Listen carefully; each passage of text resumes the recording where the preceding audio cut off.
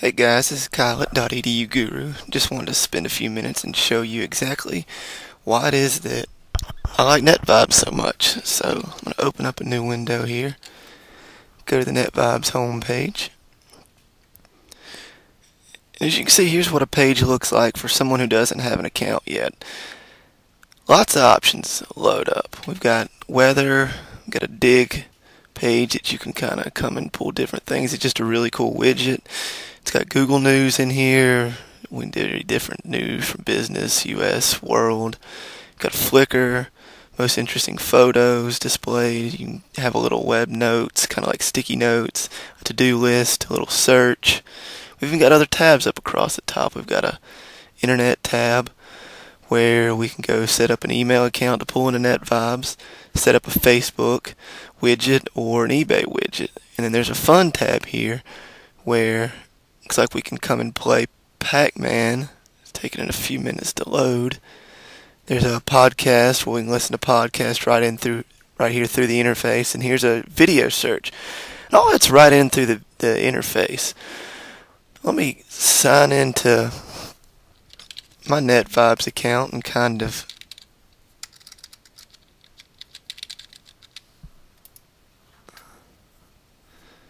give you an idea of some of the things I use it for. And here you'll see some of the same widgets. Here's the weather for Duncan, where my house is, and I've got a Facebook widget and got a Flickr search widget set up down here.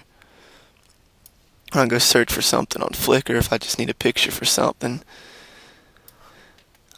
I can pull in multiple Gmail accounts. That's pretty cool and handy. Pull in a Twitter feed. I've got a feed that pulls in the latest activity from university web developers. I've got my New Orleans Saints. Got a bookmarking widget here. As you can see, I've got a whole bunch of different tabs across the top. If we go look at this blogs, you'll see that I've got a whole bunch of some higher ed blogs I follow here. Just some other blogs. And then this whole right-hand column is nothing but Wofford blogs that I keep track of. To kind of give you an example while this page is loading, as you can see as it starts to load, it starts to fill in some numbers on some of these tabs. Say I wanted to go add a new feed to Netvibes. How would you go about doing that? Just to give you an example, I'm going to go back to .edu Guru, and of course you'll notice that the little RSS feed up here in the top of Firefox, and it's pretty similar on Internet Explorer and a browser. We've also got a subscribe bar here where I can go subscribe, and looks like that's down right now. How about that?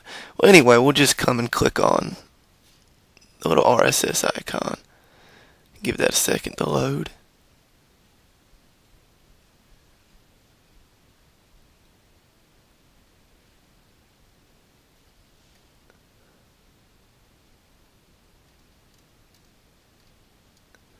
Come on. Well, while that's loading, we're going to go back and kind of show you. Well, there it is. So I can just come in here and copy and paste this feed. Come here to add new content. Add a feed. And of course, we can browse categories if you want to find something that's maybe already in the system. You can see all kinds of stuff. Essential widgets. These are some of the widgets that we saw. There's a dig widget, calendar widget, web notes widget, MySpace widget, Twitter widget, Gmail, Hotmail, Yahoo. But let's just come in here and add .edu Guru. And it'll take it a second here. And it loads it, and once you do, it says click here to add widget to your page. So you just would drag it onto your page, and then we can close this, and you can see it pulls in the last 15 feeds, and we can come in here to edit, and I can, kind of just choose how many to display on the feed. I can rename it. I can open directly on the site or not. This is kind of an option I usually like to do. You can tell to show more details. You can see it kind of brings out a little blurb of it or not. I prefer not to do that, and I'll show you why. Because when you actually highlight over it, it kind of brings out that blurb for you. Just a way to keep your screen a little bit cleaner. Click OK here. And say I wanted to read one, I would just click on it and it would open in a new window and take me directly to the article I wanted to read.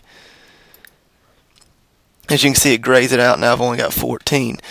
Say there's a whole bunch of stuff, but I'm really not interested in reading any of it, but I'd like to make it look like I've read it. I can just click on this read all, and it takes that away, and now it appears as if I've read everything in that feed.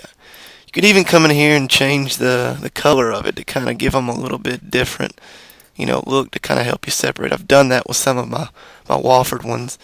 Even with the tabs, you can kind of come in here and set your icon and share your tabs and change how many columns. I mean, rename it. There's whole lot of options you can really do in Netvibes. It really makes it completely customizable and personal. Because you can see I've got a whole list of tabs across the top. You might have a whole completely different list where I'm interested in some tech news and some analytics and some other web analytic blogs and Braves blogs. You might be interested in something completely different. Just to take you to another tab here, I've got a tech news where I bring in Read Write Web, TechCrunch, Mashable, Wired, the Chronicle. But as you notice that it kind of separates this out where I'm not looking at that, where I'm looking at blogs or other things. And when you can come in here in settings to kind of help the load on your computer, you can tell performance to only load modules for current tab, because you can imagine this can get to be quite a memory hog, this whole system. And we've got other options. We can change to the language if we want.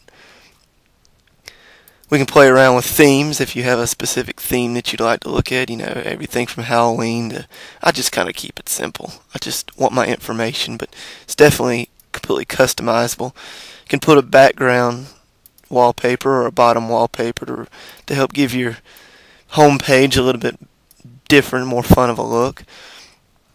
And it's all Web 2.0 Ajax coolness, because you can see I can just kind of drag and really organize things how I want and pull it down. I could leave them all like that, and the system remembers and keeps track of all your preferences. Just to give you another example, and I'll get into this in another post that I'm writing hopefully for next week. I've got a whole bunch of Wofford tracker that any time that Wofford College is in any of these news feeds, I can kind of keep track of it. And I'll show you later on how to pull these kind of feeds so you can track your name or whatever you want to track your institution or keep up with something. And it's nice because here it tells me when the story was and what the story is, and if I want to read it, to keep up, just click on it. And that's just a quick overview of Netvibes. Hope you found this useful, and thanks for watching.